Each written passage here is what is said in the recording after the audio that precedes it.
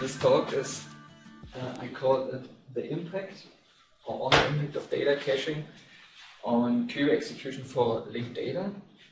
And as Tom already said, in my research, I'm interested in querying the web of linked data and understanding the web of linked data as if it is one huge database. And in particular, I'm working on an approach that we call link traversal-based query execution.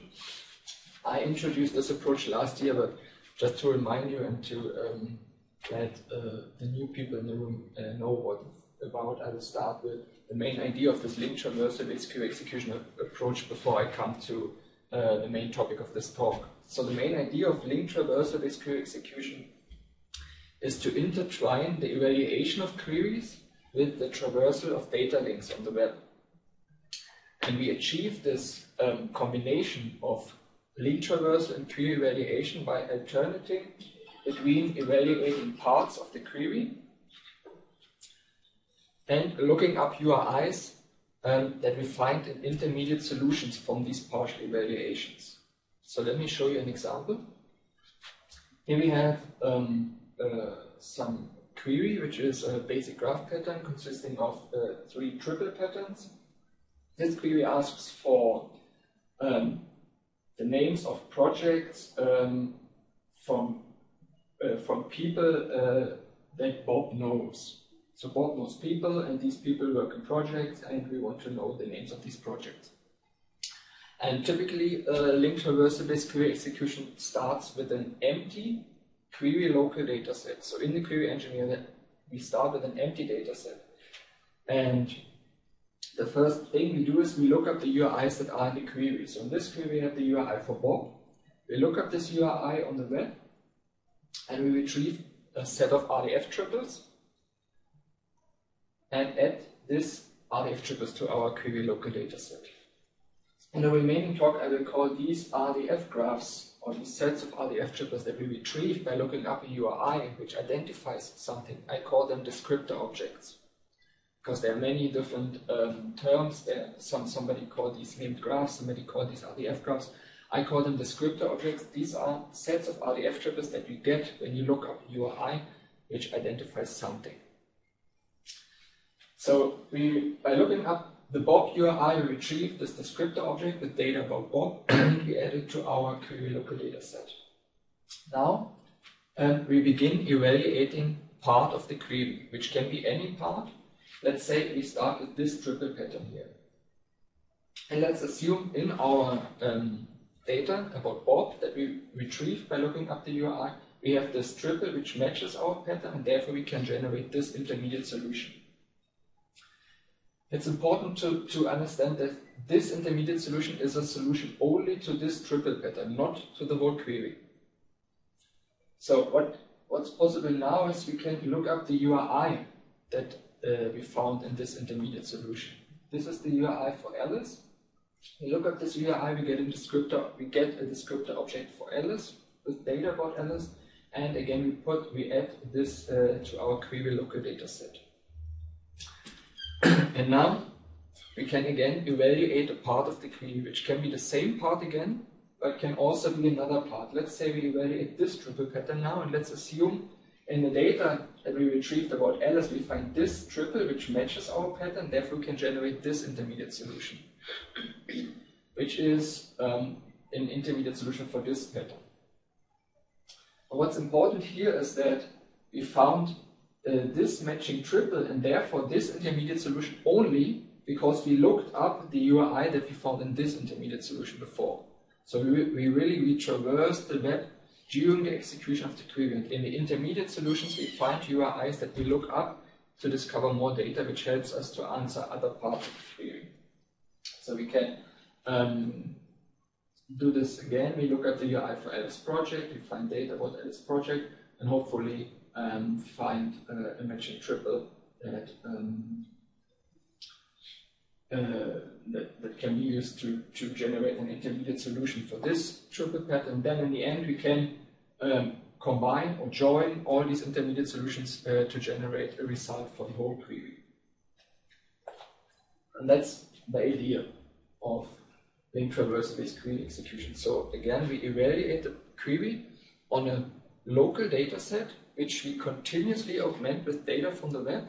We find this data by looking up URIs that show up in the intermediate solutions of previous evaluations of parts of the query.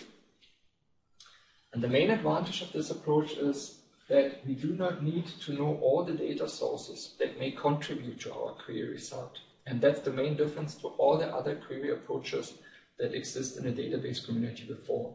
All these other approaches assume that we at least know about sources which might be relevant to answer our query. In this case, with this approach, we discover these sources on the flight during the query execution. And in the beginning, we do not know these sources.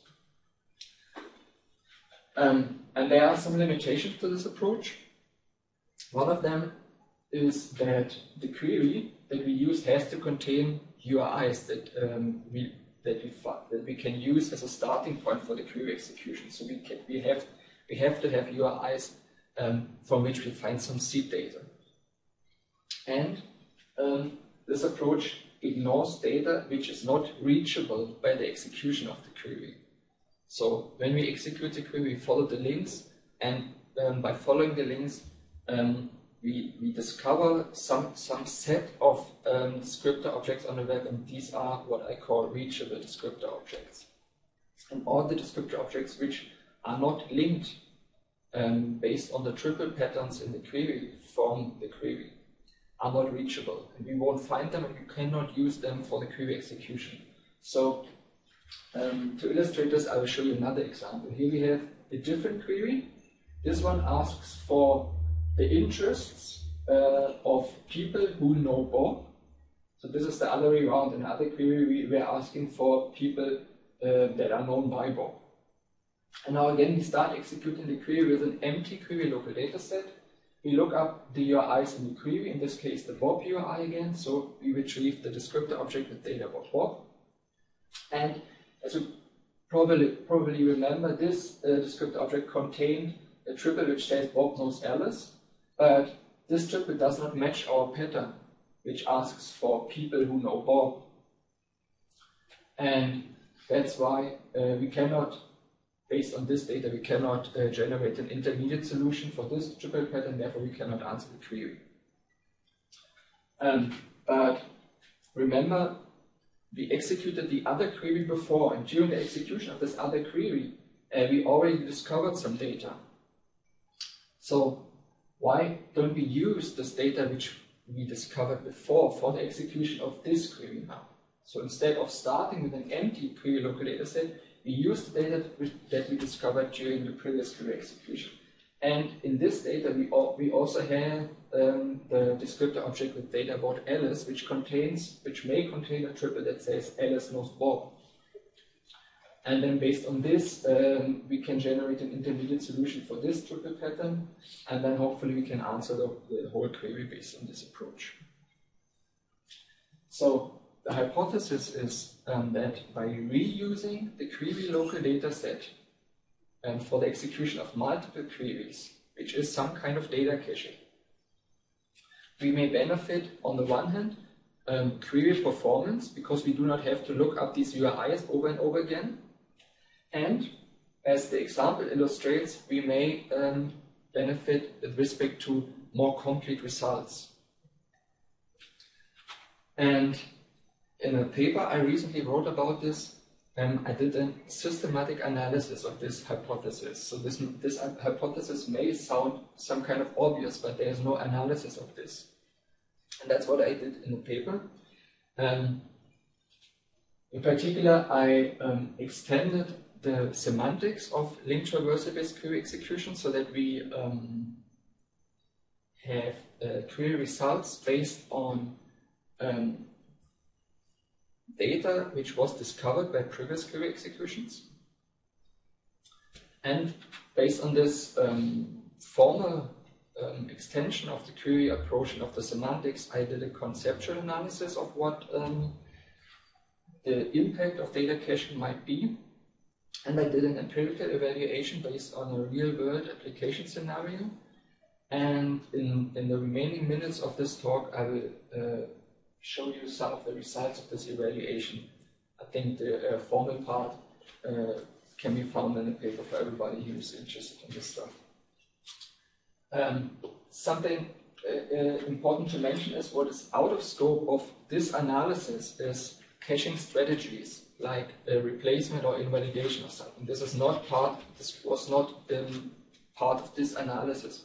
But in the end of the talk, I still want to show you some of the ideas I have how to actually implement a data cache for the query system. But before that, I come to the evaluation of this that I did for this analysis. And as I said, it's based on a real-world application scenario. So a colleague of mine implemented an application which is called FOVletter,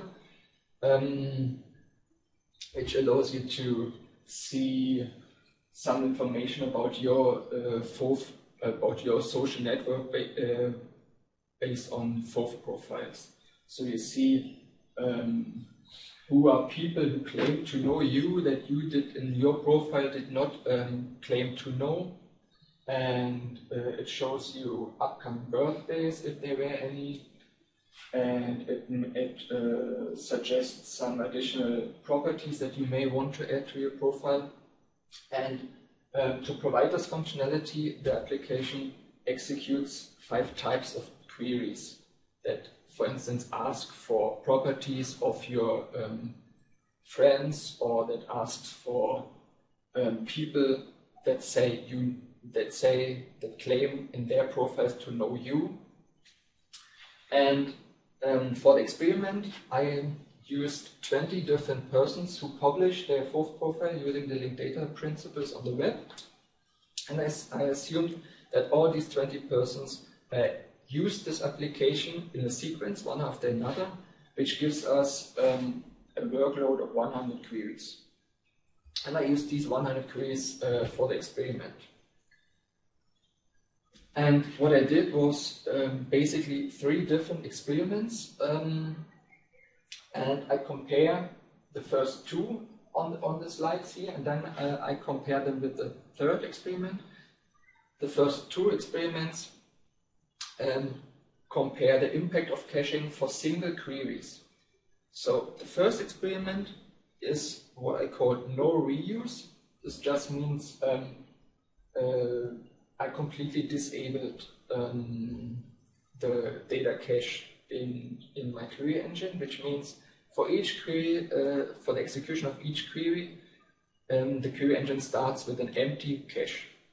And then when the query is executed, it clears the cache and it starts again with an empty cache the next query. And then we have the reuse per query experiment. Here I reuse the query local data set, the cache, for the execution of a single query. I execute each of the queries in our workload 3 times in a row without clearing the cache.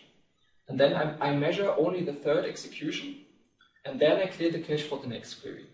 So I use the cache only for each query, but not between queries. And in this chart we see the number of query results for different queries. So these are 5 of the 100 queries. And we see the orange bars represent the number of query results in this no reuse experiment, and the yellow ones are for this reuse per query experiment. And what we see is for queries we get, or for those queries for which we get results, we always get the same number of results. I will explain this with this Venn diagram. Let's assume this gray area here represents the set of descriptor objects that are directly linked from the query.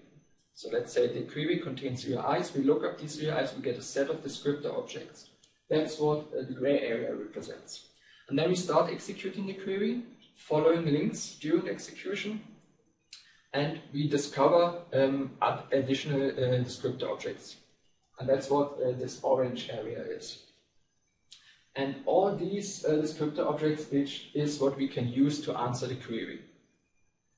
And when we execute the same query again, So if by reusing this set of orange descriptor objects here, and we won't be able to discover more data because we only have the same query, and by the first execution we already reach all the data which is reachable by the execution of this query. And when we execute the query again, we do not reach more data, and therefore we cannot calculate more query results. But we answer the queries much faster. So this is the query execution time for each query. And notice this is log scale here. And what we see is in general, the time to execute queries, or the query execution time for link traversal-based query execution, is dominated by the time to look up URIs and to retrieve data from the web. And for this no reuse experiment, we see that it takes lots of time to start from here to here, so to discover and retrieve all the data. But then in this second experiment, where we already have this data in the cache, we do not have to look up all the URIs again, therefore we save time, and in the end this time is basically required for the work that we have to do locally to do the triple pattern matching. Now the second or the third experiment I did is reuse all queries experiment, which is basically I reused the data cache for the complete sequence of these 100 queries. I didn't clear it between executing the queries. And here again we see the number of query results, and I added bars for this third experiment now. And what we see is that for some of the queries we find more results, and then there are even these queries for which we did not find any results in the first two experiments. Now we find at least some results here. And again, I want to explain this with this Venn diagram. So we had the descriptor objects that are linked from the query, then we have those that are reachable by the execution using an empty query local data set. And now we have we start the execution. In this case, we start the execution of the query with data that has already been discovered by previous query executions. So, for instance, this query here is number 61. So there were 60 different queries executed before this one in the experiment. And during the execution of this query, we already discovered data, and we kept all this data in our data cache. And now we restart executing this query with all this data that we already discovered. And this means that in this data that we already discovered, we also find additional links, and we can follow them during the query execution, and therefore we can discover even more data. So we have a different notion of what is reachable by the execution of the query. Now reachability also depends on the data that's already in the cache when we start executing the query. And therefore we discover more data, and maybe this data contains additional triples which may yield more results for our queries. That's why for these queries we get more results in these cases. And then we then have the query execution time here. And now it's important more or less to compare the no reuse experiment with this third reuse all queries experiment. And we see that in most cases, reusing the query local dataset for all the queries helps us to answer the queries faster. And that's because we have this part here of descriptor objects which are reachable by the current execution of the current query, but this descriptor object has already been discovered before. And so we do not have to look up these URIs and discover them again. We do not have to retrieve them again. And therefore we save, it saves us time That's why query execution is faster when we reuse the query local data set for a set of queries. But then we have this one query, and the query execution time is higher, and that's because by using this data, we may discover data that is, this is this part here, which is data which would not be reachable by the execution of the query starting from an empty data set. And now that we discover this data, we have to retrieve it, and therefore we have more work to do. So I have a question, if that's okay. So the reason that the blue bar is much closer to the, in all of these examples, is much closer to the red bar, is because you've only got that subset already retrieved because you're only on query 61. Yeah. Right. So for the yellow bars, I only reach all the data that's in the orange area here, but I already retrieved all this data in the yellow experiment. I already retrieved all this data during the previous execution of the same query. Yeah. Now I execute, in the blue experiment, I execute each query only once, but I reuse all the data that I found from previous queries. And then I already have a part of this orange data, and I already discovered it before, and therefore I do not have to look up this URI. But you still have to look up the rest of that black circle. I still have to look up this part and this part. So this part is already in the cache. Okay. This part is what would be reachable by the execution of the query starting from an empty data set. Here's an overlap, which means this data is already in the cache and you do not have to look up these URIs, but then there might be cases where we discover more data and then we have to look up these URIs and retrieve the data. So the remainder of that black circle, which doesn't overlap with the orange, is the stuff that's already cached but isn't relevant to the query results. It's this part? Yeah, exactly. Not necessarily. This part may contain triples based on which we can calculate query answers. Okay.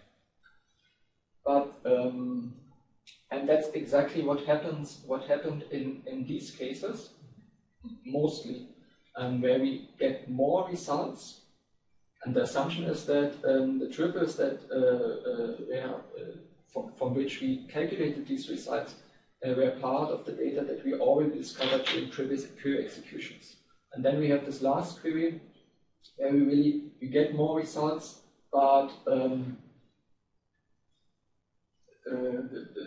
additional cost we have to, or the additional price we have to pay is to really reach the data that is not in the cache but would also not be discoverable by the execution of the query with an empty cache. So what we saw, yeah? I was going to say, so presumably the more queries you do, the slower it goes then from that point, because then the whole bit becomes in your cache and then you might discover more after that, or? I wouldn't say so. I mean, it really depends on the query workload. Yeah. On how semantically similar the queries are. Assuming they are fairly similar, and you will always discover, and you may discover more and more data, but lots of this data is already in the cache because you discovered this data during the execution of previous queries. So this is exactly what you would have in this area. So the sequence of the execution is very significant then. So if you ran query 61 as query 11, then the difference between the different strategies would be you'd expect to be different. Exactly. And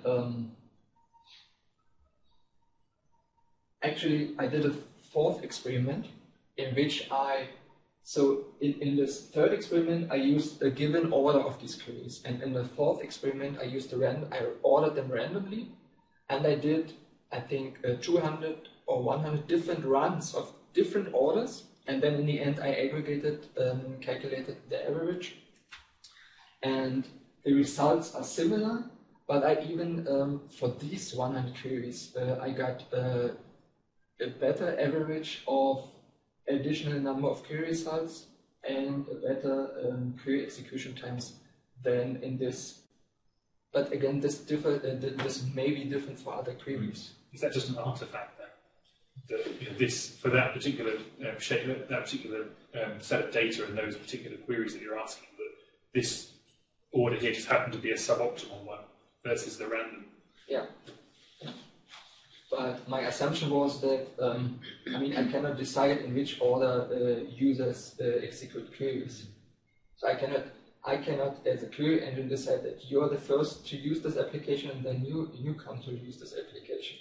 And this is what it basically boils down to, that you have to somehow predict queries. And so the main result of this analysis is that first, we may find additional results by reusing the data, and we may also benefit with respect to query performance, but there are cases in which query performance get a bit worse. But I would argue that this is the price we have to pay for these additional number of query results we get. So when query performance does get worse, you guarantee that there's more results. There's no, that's another issue, that there's not a guarantee. So we may execute a query and we may have to expand the data that we have and still not find additional results. That's also possible. And the main issue is the analysis shows that we have all these cases, but since in the beginning we do not know what we will discover and we do not know which queries will come in, we cannot really decide on how to order these things and what to do. And that's one of the main issues in when it comes to really defining or really deciding about how to build such a cache and to decide about replacement or replacement strategies. That's an issue. Which brings me to the brief outlook I said I will give you in the end about ideas how to build such a data cache. There are basically two main requirements for such a cache, which is a replacement mechanism and a coherency mechanism. So cache replacement in general means at some point the cache is full and then we have to remove objects from the cache. And there we have a replacement strategy which decides which objects are being removed from the cache. There's a large amount of literature that proposes different replacement strategies. And the primary goal of these strategies is, in all cases, to maximize the hit rate of the cache. And then additionally we have literature which proposes different replacement processes. The idea here is to we have to decide when we replace, because we shouldn't start replacing when we realize that the cache is full. We should start replacing before, and there are different approaches in this area. However, the question that remained to me was whether studying cache replacement today is still worth to do. And there was a survey in 2003 about web cache replacement strategies, and the conclusion of the survey was that web cache replacement in general, in its general form, seems to be a solved topic. And therefore, from a research point of view, I would argue that studying cache replacement is not worth anymore. And even from an engineering point of view, I would argue that it's not important to spend too much time working on your cache replacement strategies, because nowadays the memory we have for the cache is not so much a limiting factor anymore than it was 10 years ago.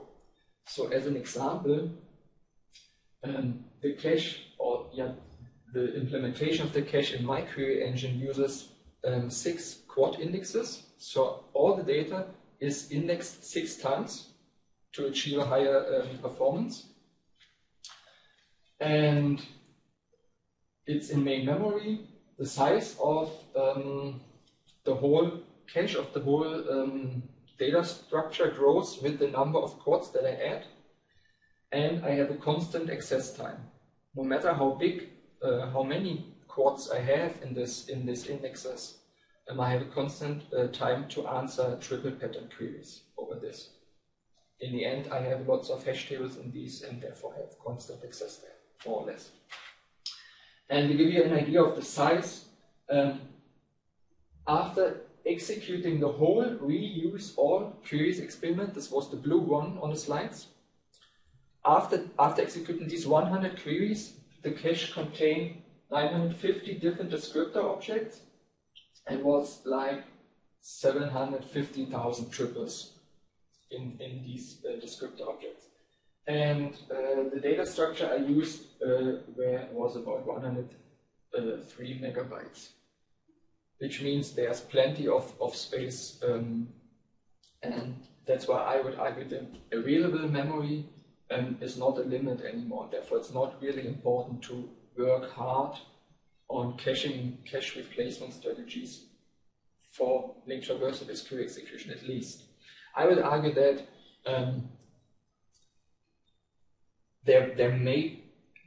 it's much more likely before the cache is full that lots of descriptor objects that we have in the cache become invalid, and they are not fresh anymore with respect to the data in original sources. I would argue this happens much earlier than before the cache is full.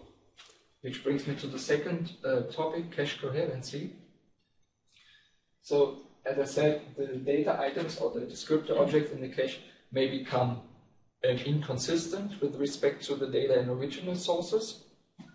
There are different cache consistency, different types of cache consistency. Strong cache consistency means that at any point in time we can guarantee that all the descriptor objects, all the data in the cache is valid and is current with respect to the data in the original sources. And then we have weak cache consistency where we cannot give such a guarantee. And we have different mechanisms to achieve strong cache consistency and weak cache consistency. I will go over them now very briefly. Server validation is a mechanism I won't go into, because the idea here is that the server invalidates the objects, so the server knows when objects become invalid and then notifies the clients who have this stuff in their cache. This is something which cannot be done by HTTP, and therefore it's out of scope of my work at the moment. Then we have client validation, which guarantees strong cache consistency. It's also called polling every time. The idea here is that whenever the query system accesses some descriptor object in the cache, the cache first verifies whether this object is still valid. And using HTTP, you can do this by a so-called conditional get. The idea here is to request the resource again from the server using a so-called if modified since header, in which you define since when you have this, when you retrieve this descriptor object, then you are. And when it has been changed since then, the server gives you a new version of it. Otherwise, the server answers with a 3 or 4 not modified response. The issue is that this is not supported by most of the linked data servers. And this morning I did an experiment because I was curious whether this is still true, this assumption. And for this experiment, I used all the linked data that's cataloged, that registered in this CCAN catalog.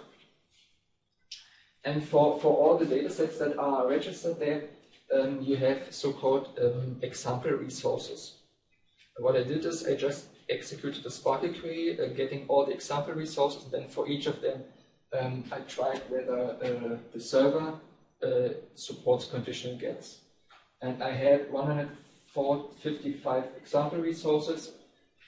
And for 41 of them, the servers actually supported conditional gets, which is 26%. That's nice, but I would argue that it's nothing to rely on today. It's just not enough to really rely on this in the query system. And therefore, client validation is something I cannot implement in my system. Then we have so-called time to live. This is a weak cache consistency approach. Here we have a time to live field associated with each object in the cache.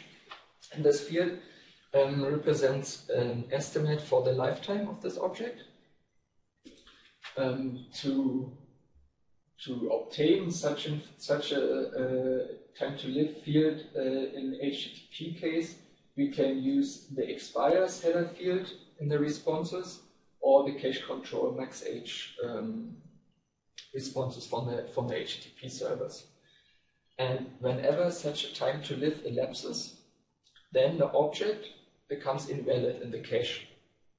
And then when the query system accesses such an invalid object from the cache, it has to be re-retrieved again from the original source.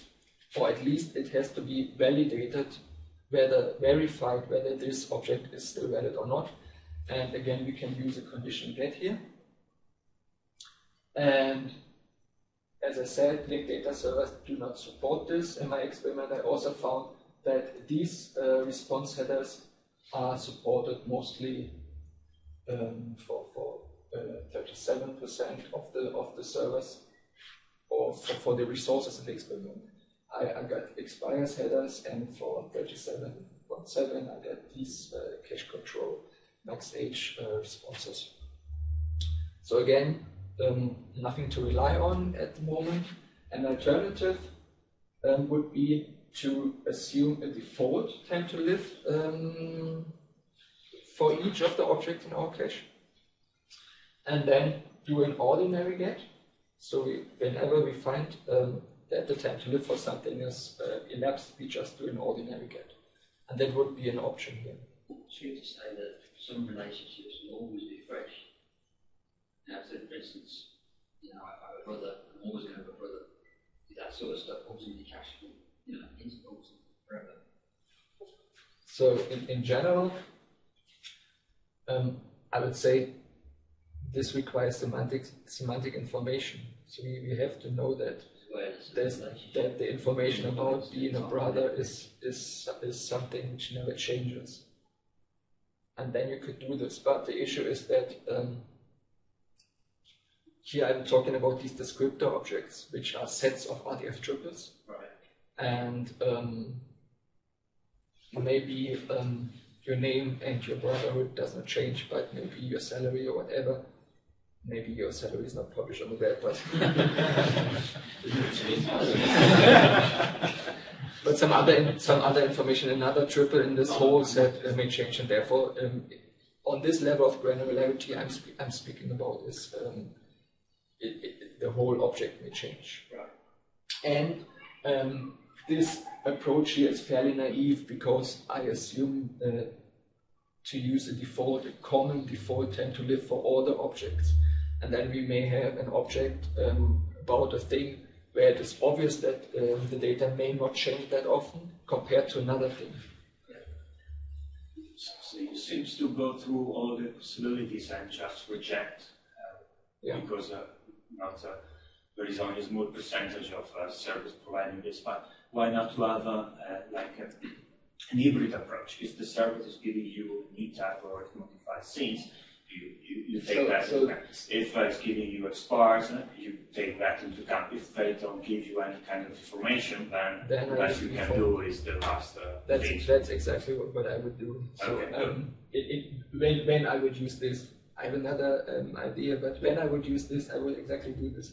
When I get an expire or a cache control, I use these as the time to live, otherwise I use the default. Yeah. And when the service supports conditional get, I would use the conditional get, otherwise I would. So this way you have an implementation that as the web improve, as the situation of linked data service improve, your software is ready and you will benefit from that.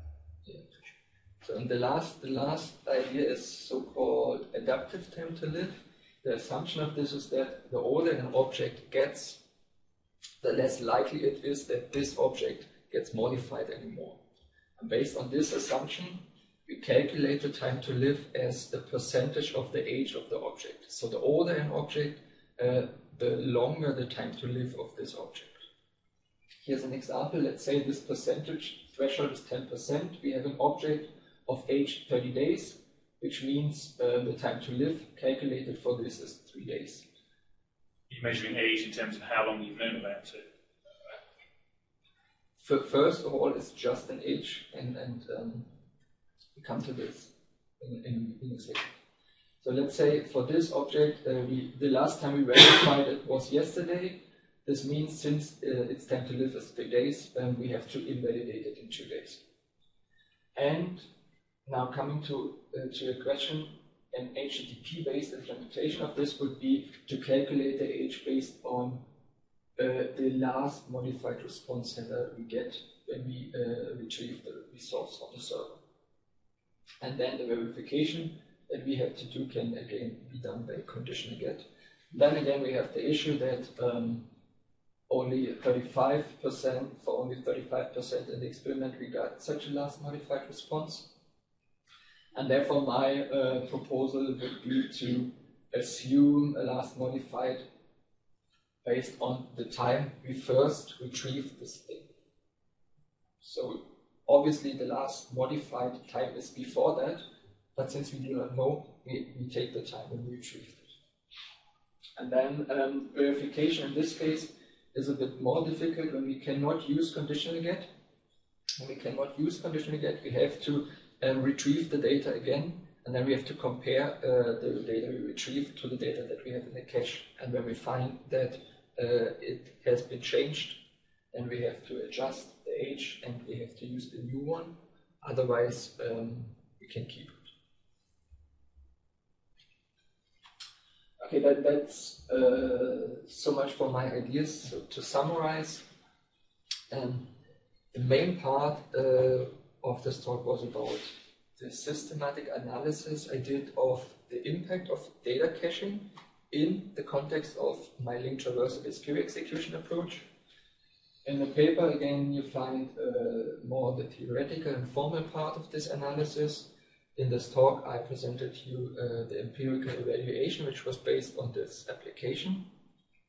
And the main findings were that it's possible to get additional results, in particular for queries that are semantically similar. And the impact of on performance may be positive, but there are also cases in which the impact on performance may be negative. And as future work, I have to analyze the caching strategies even more, and the main issue here, in my opinion, is a good invalidation strategy.